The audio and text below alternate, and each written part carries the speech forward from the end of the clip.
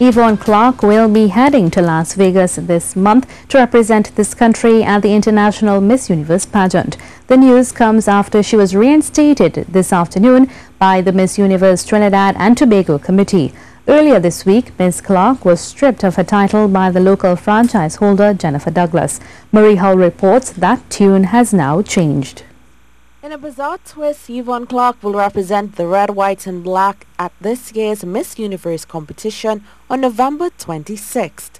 The 28-year-old had been removed from her title on Tuesday by franchise holder Jennifer Douglas for allegedly breaching the signed contract upon winning the competition on October 21st.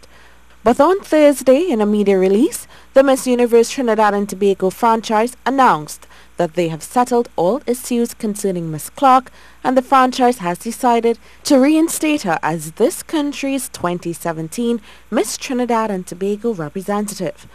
The local franchise said, "We truly wish Miss Clarke all the best in her journey, and we do hope and pray that she is able to bring the crown home." On Wednesday, a pre-action protocol letter was sent to Miss Douglas seeking a copy of Miss Clarke's contract and an explanation of the grounds on which she would have been removed.